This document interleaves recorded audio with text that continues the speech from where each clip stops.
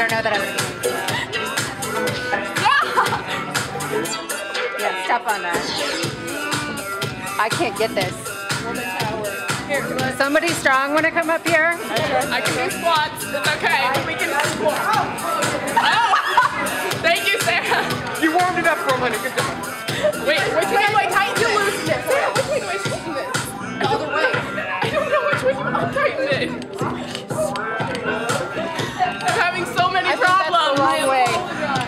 You adjust What it. is happening? Adjust it. It's right here. We're good.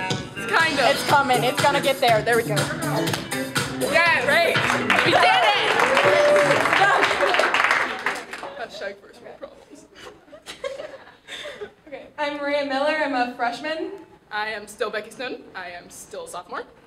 I'm Lily Yates. I'm also a freshman. And my name's Sarah Schrader, and I'm a sophomore, and we are from Skutt Catholic. I like your words. And this poem is titled, Can You Hear Me Now? For anyone and everyone like us who feel they can't be heard. I don't know if your version of loud and mine are the same. My loud is always blanketed. Kept inside, I watch as you lock it up. Interrupt me and you break the key. I won't allow this anymore. My laugh is often the first thing people hear. It spreads down the halls, filling the space until it's only my laugh. It makes everyone happy, but it's only my laugh. My words never make it past the hall doors, can never be heard over the slamming of lockers. Feminists aren't man-eaters.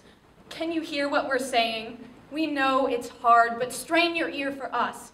To you we may be a pin dropping, but we just want to be heard. We are young, but young doesn't mean we can't have our own say in our own future, belief systems. Political views, gender identity. Young doesn't equate to unimportant, and if you think it does, I'm sorry my words aren't important to you. Listen to our voice instead. It shouts in my head and tries to break out of my mouth. I kept it caged because you have told me before you don't understand the world. But at least I'm trying to open my mind's door just a little bit more instead of sitting here watching as injustice parades at my doorstep, shooting different skins and different religions, saying it's only a military display. Because you have told me.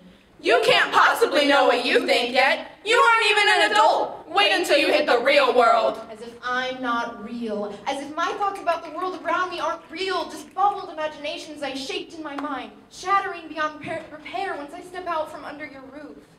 Because you have told me. I don't see why you're so excited about cartoons. They sound really stupid. Now every time I bring that topic up, I preface it with an I'm sorry. I know this is boring. Do you know how it sounds when you're really excited and then have to proclaim to the world, I'm sorry I'm boring you with my interests? I apologize for being so happy. I'm sorry this makes me happy. Not much else does. Am I boring you? Can you hear me now? I don't know if you can. Talked over, walked over, I find myself repeating and repeating and repeating and I find myself repeating and repeating and repeating and repeating. Hoping one of these times will be the time you listen. I am screaming at you.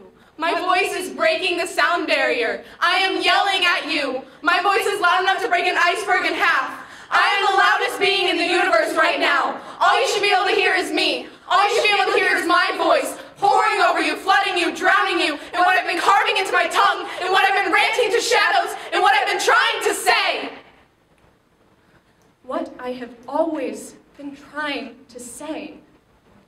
So why am I not making a sound?